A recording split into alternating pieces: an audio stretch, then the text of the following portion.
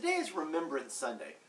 I don't know a whole lot about the history of why some Presbyterian congregations observe this day, but I suspect it arose out of the very human need to honor our loved ones, to remain connected to those dear to us who have passed on. As such, Remembrance Sunday might be something of a departure from our tradition's official theology, which for centuries has rejected any notion that might venerate saints.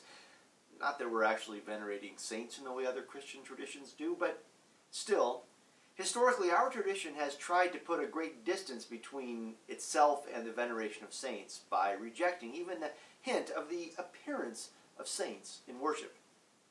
No doubt, John Calvin is spinning in his unmarked grave at the thought of us remembering and honoring our loved ones now passed on All Saints' Day, which is also All Souls' Eve. And I said, great, let him spin. No doubt his bones could use the exercise. Sometimes what we need as humans is more important than official doctrine.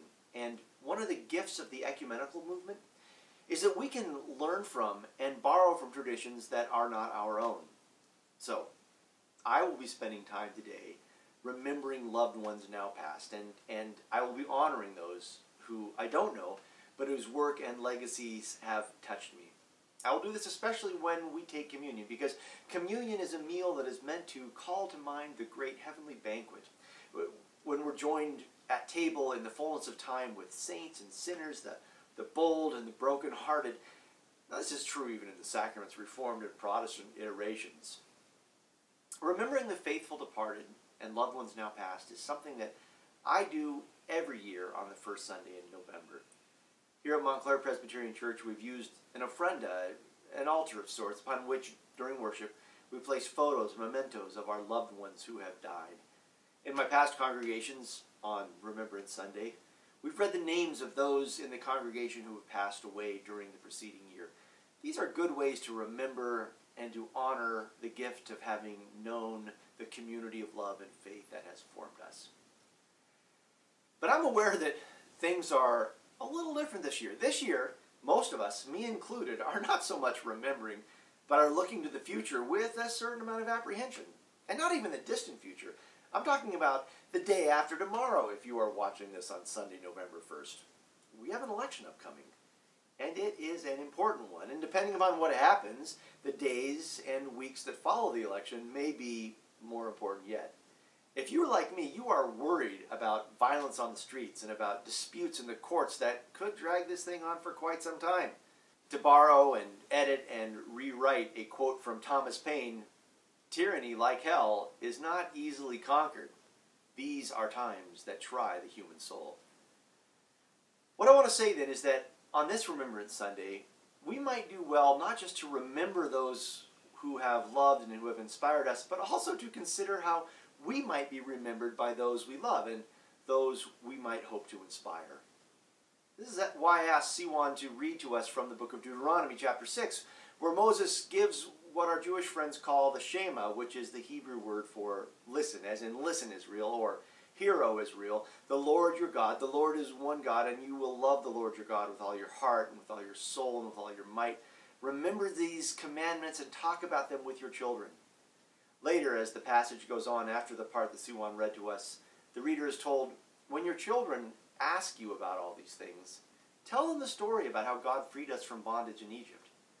This passage is forward-looking. It's all about making sure future generations know the goodness of God and the story of how God intervened in human history to save an enslaved people. And I invite you to enter into the next days and weeks and maybe even months, this upcoming season of uncertainty, with the same forward-looking spirit. There may be no new commandment to pass along, and telling stories may not be what is needed right now, but how will you be remembered? What will your actions and your words teach any children that may be watching, either because you are a parent or a grandparent or an uncle or an aunt or a neighbor or a friend? How will you be remembered? I hope it will be said of you that you voted. And if it can be said of you that you were active in sending postcards and making phone calls in support of the democratic process, then your memory surely will be a blessing. And if the election's results are slow to emerge, and if there is a violent response, either to the uncertainty or to a result that some deem unsatisfactory, Will you be remembered for your commitment to nonviolence? If there is any suggestion that the will of the people is not being honored, will you speak up on behalf of democracy using whatever platform is available for you? And will you be remembered for it? If, like me, you want very much to see a new president inaugurated on January 20th, and if the election goes your way, will you be remembered for being gracious in victory? If the election does not go how I think most people in our congregation want it to go, will you redouble your commitment to speaking out on behalf of those who will suffer in a second Trump term? The poor, women, immigrants, people of color, LGBTQ plus folk. If you have privilege, will you use your privilege in a way that strengthens and supports those who do not have such privilege? Will you be a light shining in the darkness? Will you be salt that flavors the earth? Will you be a city built on a hill and shining from that hill? Will you love your neighbor? And will you pray even for those whose political proclivities feel like an offense against everything you hold dear? How will you be remembered? And how will I be remembered? This is not an easy season. I will keep you in prayer, and I hope you will spare a good thought and a prayer for me as well, as we live into this extraordinary moment. May the Holy One be with you and with me, and may God's Spirit move in us and among us so that our memory will be blessed and eternal. Amen.